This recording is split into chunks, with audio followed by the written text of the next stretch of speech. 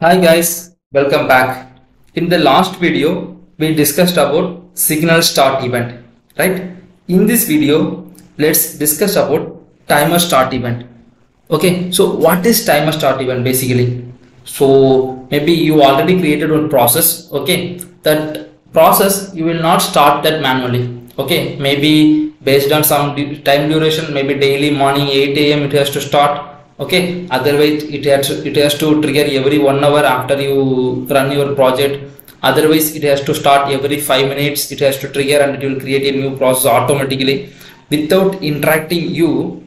Okay, so till now whatever we discussed, that you need to start the process maybe based on some condition or based on some signal or based on some message event, whatever it may be, right? So as of now whatever we are going to do, the timer event start event, you are not going to tell that boss with this event or this event or this nothing. So it has to start a process automatically every 2 minutes, or it has to start a process automatically every day or every week or every month. Okay, so that type of use case whenever you are facing, you can obviously go with the time start event.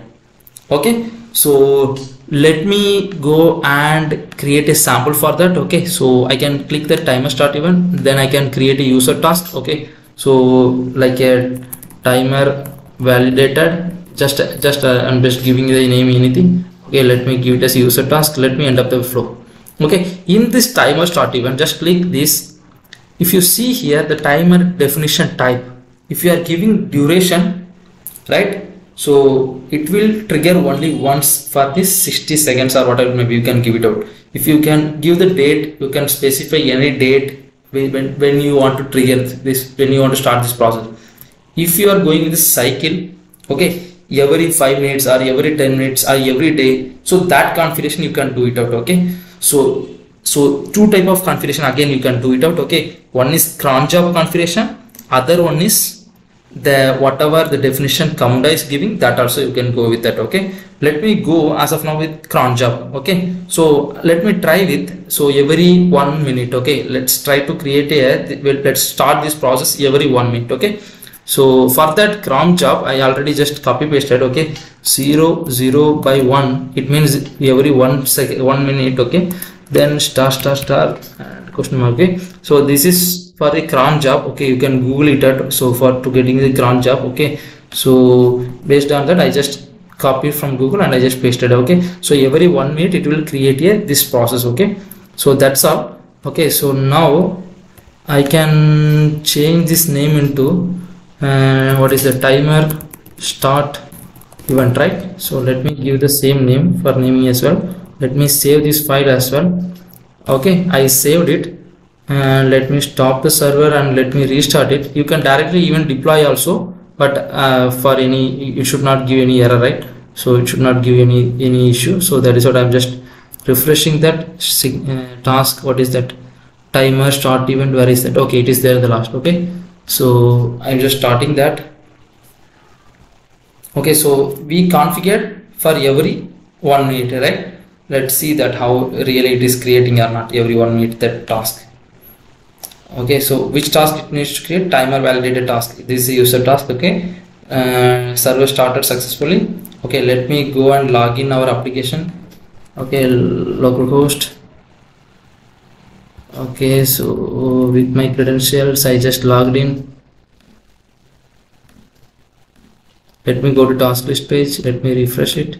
As of now 0 task. Let's wait for 1 minute it is creating or not. Okay, so hope you understood, right? So what is basically timer start event? Okay, so every based on your configuration you can start a process, okay, without interacting by human or anyone else. Okay, maybe daily you need to pick some files and you need to put it into some AWS, maybe otherwise from AWS daily you need to pick the file and you need to do some business process. So that type of use cases you can easily go with the timer start event. If you daily put the timing maybe 6 a.m, so it will automatically trigger the job and it will pick the files and everything it will do automatically for you.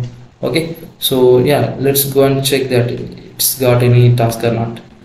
Still not it. Okay, 1 minute is not it. Okay, see, now I got a task, right? So after 1 minute, if you go and see the diagram, okay, so it is came into the user task level.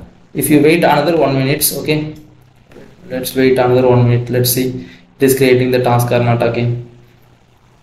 Okay, similar way you can configure your timing and everything. Maybe if you want to do in cron job, you can do it out. Okay, so hope cron job is open, so everyone should know, everyone aware of that, right? So that is what I just go with the cron job. Otherwise you can go with our configuration like pt something. I will give it out right earlier. So 30 seconds or 1 minute, everything is 60 seconds. So in Camunda documentation they are providing all the stuff, how you can do it out. So that also obviously you can go with that. Okay, nothing stopping there actually.